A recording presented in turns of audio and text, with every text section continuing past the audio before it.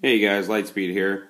Hey, a couple questions came up. How to use jailbreakme.com, the newest, latest, greatest userland jailbreak for the iPhone 3GS, iPhone 4, iPod Touch 4th Gen, 3rd Gen, and iPad 1 and iPad 2, running up to firmware 4.3.3.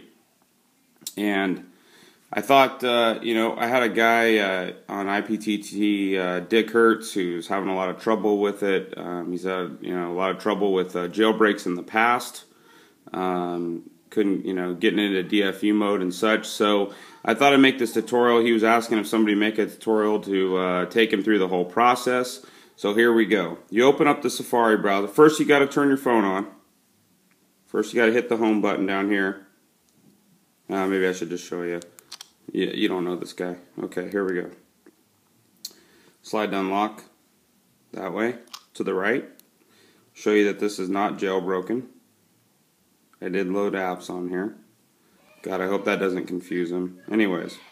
So you go to your web browser. And you type in jailbreakme.com. Just like that.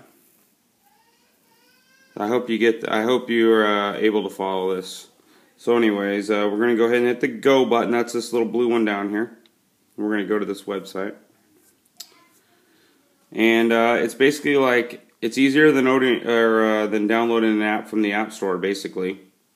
You just go to this website, you click on this, you click install. Now only hit it one time. Click dismiss. And you see it's loading up here. Classic Lightspeed video with kids screaming in the background because they don't ever stop screaming. Alright, and that's it. Open City up. Download all your tweaks and themes. Enjoy it. Have fun. Save your SHSH blobs for 4.3.3. Do not update because there is going to be a 4.3.4 coming out shortly. Alright, DH, hope this helps you out, brother. Hope this helps some other people out. Hit me up on IPTT channel 4.9, and I'll talk to you guys later. Peace.